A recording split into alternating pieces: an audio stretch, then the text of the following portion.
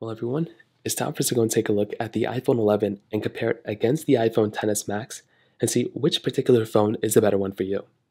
Now, what's very funny is that for some reason, some people actually like seeing this particular comparison. It's really one of the most popular comparisons I've ever done, and it's interesting because you're taking a look at the kind of mid-tier phone of 2019 against the flagship of 2018, and it's always interesting when we compare these types of devices against each other.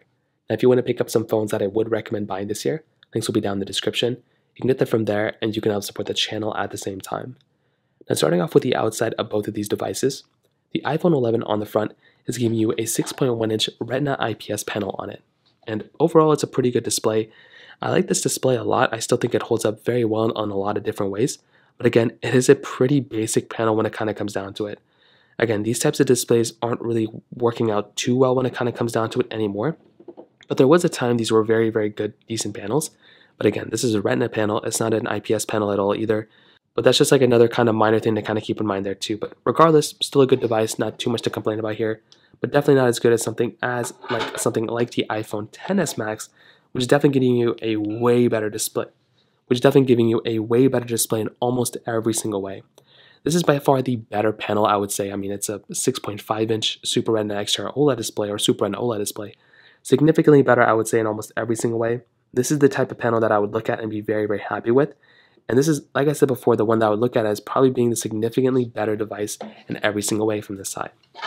Now, in terms of the thinness and thickness, you're getting kind of like, you're getting really good feeling phones from the both sides as well, which is really nice. You're getting reflective materials on both sides. With the iPhone 11, it's a little bit of a thicker device for the most part. But actually, I don't know. I think they're both pretty thick for the most part. But I really like this reflective material on the iPhone XS Max.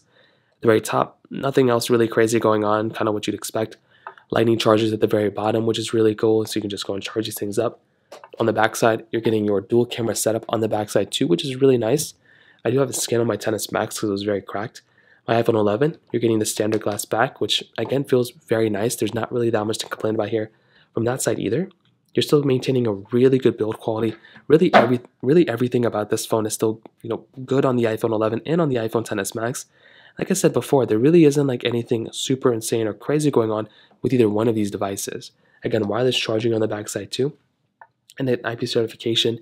There's a lot of overlap here, and there's lots of really, really good stuff that I like a lot about these particular phones. Is there one that's perfect? Not really, but I think the iPhone XS Max is a significantly better phone in every single way than the iPhone 11. Now, in terms of the performance or software side, the iPhone 11 probably has a higher likelihood of outlasting my iPhone XS Max. With my iPhone 11, like this is a device that's not going to, it's going to be a great device from a long-lasting standpoint. It may not have as good of a display as the XS Max, but this is still a phone that's going to be better probably, or at least better in terms of longevity and software than the XS Max. But I could be wrong. Maybe these two phones will last the exact same time. I genuinely have no idea. We're just going to have to kind of wait and see what happens in the future. But that's kind of, if I had to kind of estimate, that's kind of what we're seeing as of this point. But the XS Max is still supported and it's still going to be here for the time being as well. So that kind of covers it up here. Now let's go and do a speed comparison between both these phones. The iPhone 11 has that Apple A13 Bionic chip inside of it with 4 GB of RAM, where the iPhone XS Max has that Apple A12 Bionic chip inside of it with 4 GB of RAM as well. So let's go and see which one's the faster phone between both. Okay, there we go. All the apps are clear in the background. Phone calls 3, 2, 1. There we go. Pretty good stuff. Nothing else super crazy going on here. Let's go and do mail 3, 2, 1. Okay, let's go into something else. Camera 3, 2, 1. Photo 3, 2, 1. Let's go and take a photo. Okay, so the iPhone 11 did seem to be kind of faster there for a little bit. App Store 3, 2, 1. And definitely the iPhone 11 was a faster one here. The iPhone XS Max a little bit slower. Nothing super crazy going on here. Scrolling through, let's go and see what's going on here. Pretty much the same thing. There's not really anything else super insane going on here. Hopping out of here, let's go into some other third-party applications. Let's get into, let's see what else we got. Let's get into some, there's so many apps. Let's go Netflix 3, 2, 1. And I think the XS Max was probably better. Quizlet 3, 2, 1. Okay, iPhone 11 probably has been the faster one almost every single time so far. Temple Run 2, 3, 2, 1. And now with these ones, again, you never know what's going to happen. I'd probably say that the iPhone 11, okay, so the iPhone XS Max got into that pop-up. And even then, it looked like it's tough to say. I would probably say that the iPhone 11 was going to be faster, but the iPhone XS Max did have that pop-up, so we're just going to have to kind of, I guess, wing it from that particular side. But I think the iPhone XS Max still did really good, but the iPhone 11, a little tiny bit better here. Let's go and hop out of these things. So many pop-ups. Let's go and click play. Let's get into the actual game, see what's going on here. Not really too much different. It's stuttering on both, but I think it stuttered a little bit more on the iPhone XS Max. Hopping out of both of these. Let's go and try Temple Run 1, 3, 2, 1. Now with this game, I always get into that pop-up of resume game menu. And I think it's going to be happening on both. But even then, it got into the panel faster on the iPhone 11. So even though we got into this pop-up here and it kind of messed some things up, you were still getting overall a significantly faster phone, I would say, on the iPhone 11, at least with that particular game. Let's try stack, 3, 2, 1. And again, this one is going to be pretty solid as well, not too many issues, probably. And kind of the same thing, but the iPhone 11, I think, was faster to load into the ad. So I can kind of tell you when it kind of comes down to all these, there's not really one that I would look at and be like, oh my goodness, this is a significantly one, like it's worth it to go and upgrade from the performance side. But I would probably tell you that the iPhone 11 is probably giving you the faster performing phone. I like both these phones because they are giving you basically the same amount of RAM. So that is always something that's good between both these devices. But I do think when it kind of comes down to it, you're probably going to be getting the better phone from a performance perspective on the iPhone 11 than on the iPhone XS Max. And it really goes to show because you're getting the same amount of RAM, but you are getting a significantly faster chipset on the iPhone 11, I guess, presumably, as we can tell right now. So from that side, that kind of covers it up there. Now, in terms of the camera side, you're getting a dual camera setup on both of these devices. So it's a wide and ultra-wide sensor, which is very nice. I love having these types of cameras, and it's a very, very nice thing going on for both these phones.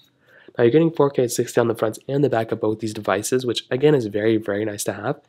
Like I said before, I like having 4K at 60. That's the bare minimum, and both these phones are going to be giving you that on the back. The 11 can do 4K at 60 on the front. The iPhone XS Max can only do 1080p at 60 on the front, though. So keep that in mind. That's kind of a downside, I would say, with something like the iPhone XS Max. Now, with this particular phone, very, very good device, for the most part when it first came out, which it's only like a telephoto lens, so you're getting a 10x zoom here, then you're getting 1x zoom. There's no 0.5x zoom on the XS Max.